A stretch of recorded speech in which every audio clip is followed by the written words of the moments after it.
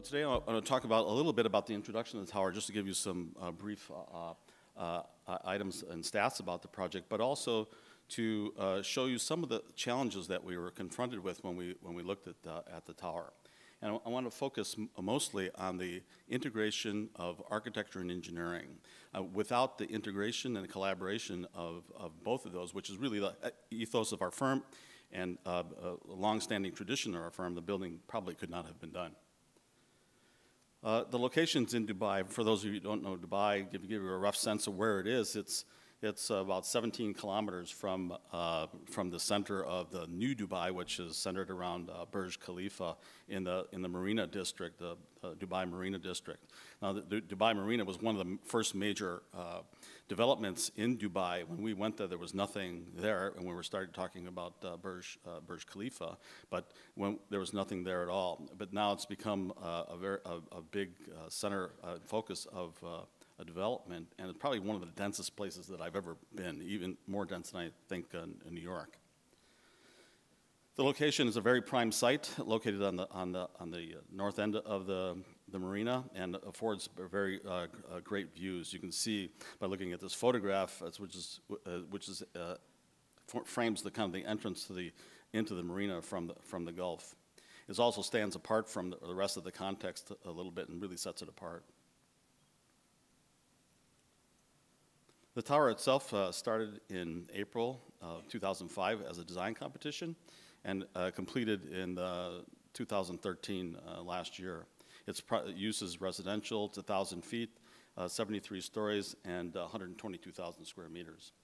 It's already been recognized with several design awards as well, and we believe it's the tallest twisting building in the world. When I say twisting, the truly twisting. The design competition was a paid competition and started in February and ended in May of 2005, and you can see some of the architects that were involved. And the brief was very simple in that they wanted a 65-story condominium building, which they wanted to become a landmark and icon in Dubai. And I've always said from the beginning that it became that next to Burj and Burj Al Arab in Dubai. We submitted 3 schemes. Only one was twisting. All had the same kind of basic vocabulary in terms of the architectural skin. But as we went into it, and got selected to do the work, the client selected the twisted tower as one to pursue. The design goals in the beginning were very simple: to create an iconic form. The site itself demanded something that was very special, and create a landmark within the marina, which has become. And take full advantage of the site prominence in terms of views and views of the building itself. Now the complex parts of this building are a wide range, but I'll focus on a few of them and show you how we kind of solved those issues.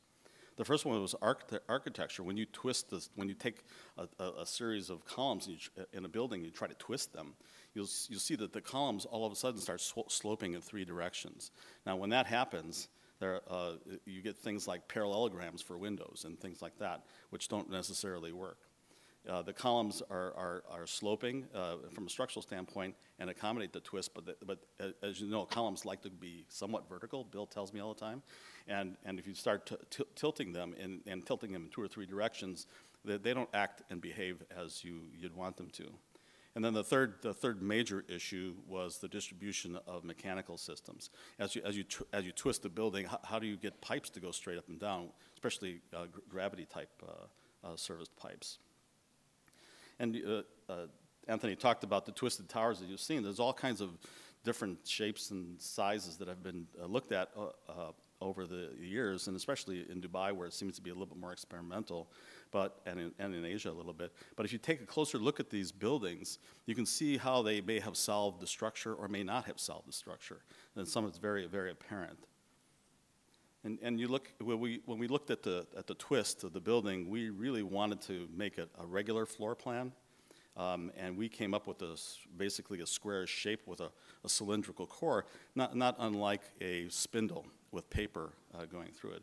Some of the other twisting towers in the diagram on the left side, you'll see is more of an appendage onto a structure that goes straight up and down. Now, what that does is it creates a different floor plan for every floor. we had basically one floor plan that went up and down the building. So that complicates things in terms the one where the appendage goes around really complicates things in terms of constructability. In ours, we use the same formwork systems on every floor. And in even more simple terms, sometimes things that we don't think about, the marketing people at Cayan loved us because they had one simple floor plan that was relatively flexible in terms of apartment layouts. The other ones, the appendage gave you, again, a different floor plate on every floor. The twist itself was, after a few iterations of looking at how much twist and how least of a twist we should do, we all settled on a full 90-degree twist. We went through a series of both visual and structural engineering studies to make sure that was able to be done.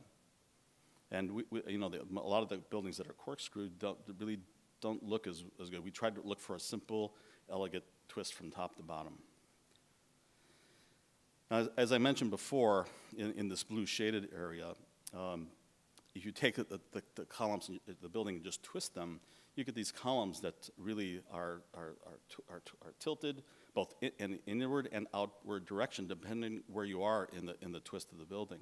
In fact, the corners, when you twist if you take maybe a piece of foam or something like that that's somewhat pliable, and you twist it, you'll see that the corners of the building start going over the footprint of the tower itself. In this case, where we had a very tight site, we found the building actually overhung the site and had to get special approvals from the city in order to do that.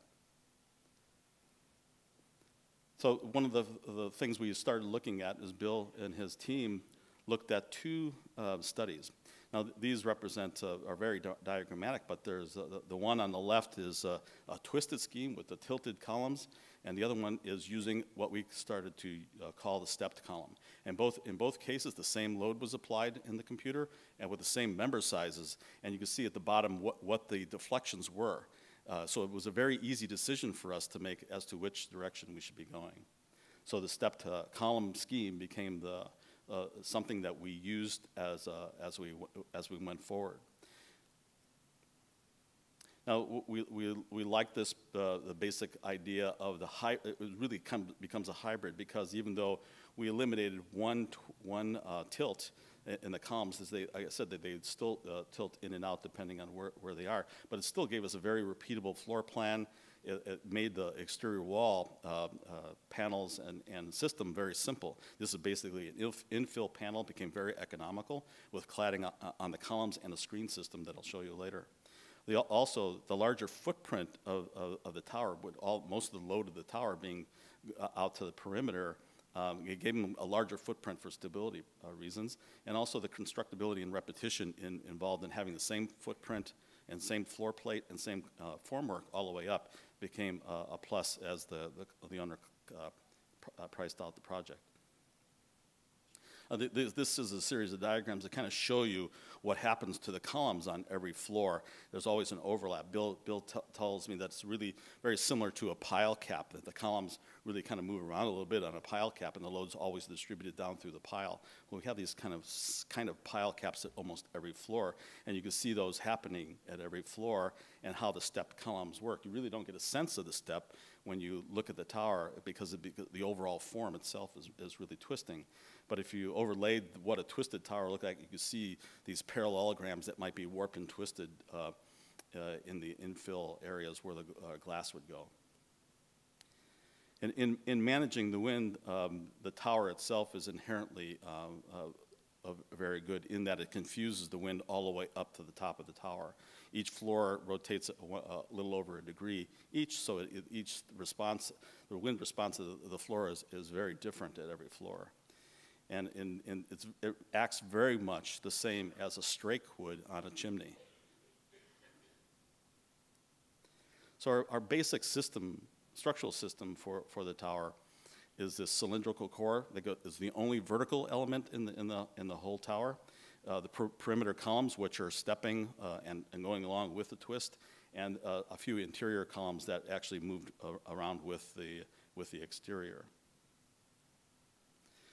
Now, the cladding systems were simple infill panels, and we took full advantage of the fact that there were the columns on the outside to represent solid portions of the building, but then took the glass line and set it back because one of the brief requirements was balconies, and also added another layer of architecture on the outside, which is our interpretation of a mashrabiyah, which is a privacy screen that you see in traditional Middle Eastern architecture.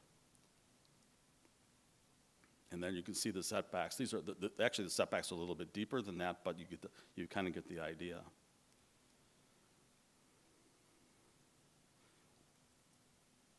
Now, each one of the floor plates was very flexible in terms of the apartment mix itself.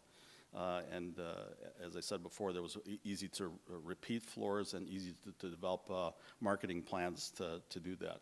The top floors are a couple penthouse floors, which are still for sale if anybody wants one. Now, the MEP distribution was the other issues that we dealt with. We knew in a traditional apartment building, you couldn't have the pipes going straight down, stacking on top of each other, going up and down through other units. So all of the services basically fetch back to the core itself. So outside air and supply return, chilled water, and the potable water supplies all go back to the core in some fashion, either to the core wall itself or to actual chases inside the core.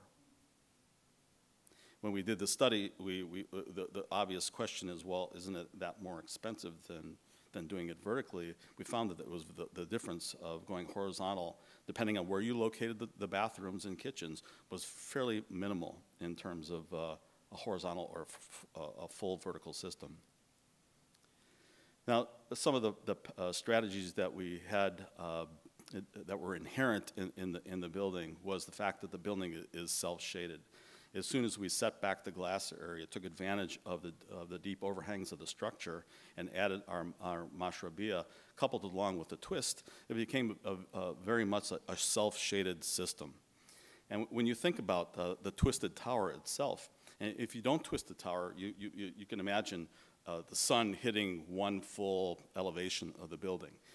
But if you twist it, you get three conditions. You get a part of the facade, only a part of the facade that's really fully engaged with the sun. You get the middle portion, which is the twist, which is on oblique all of a sudden, and being shaded because of the setback of the glass. And then you get the top, which is probably in total shade.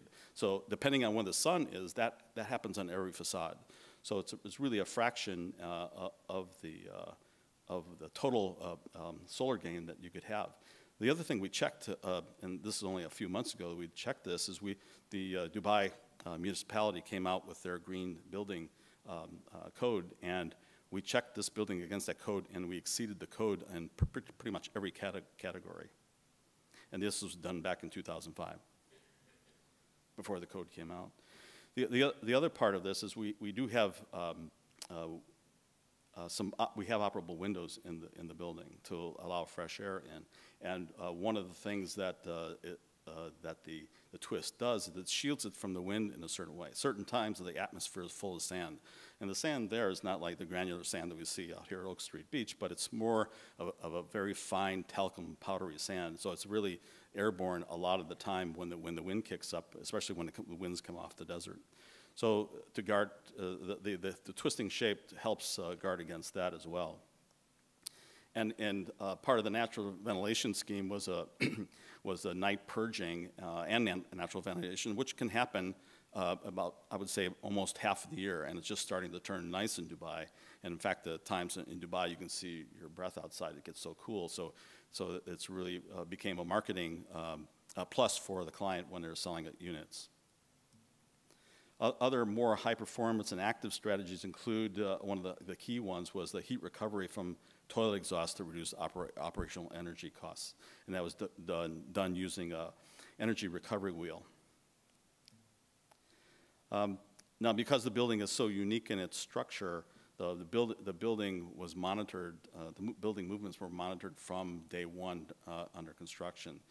And as it turns out, all the predicted values that Bill and his team came up with were very close to what was actually monitored. So the monitoring doesn't take take place anymore, and the building seems to be working quite well.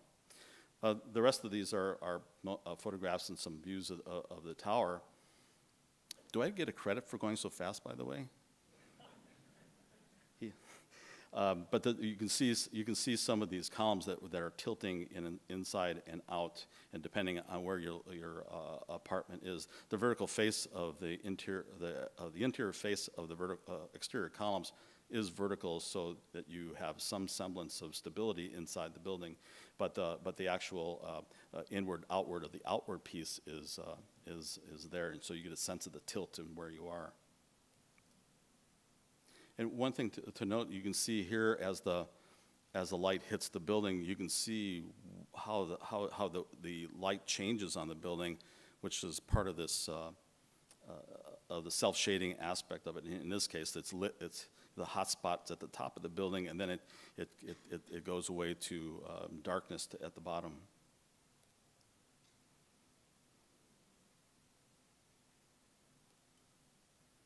Thank you.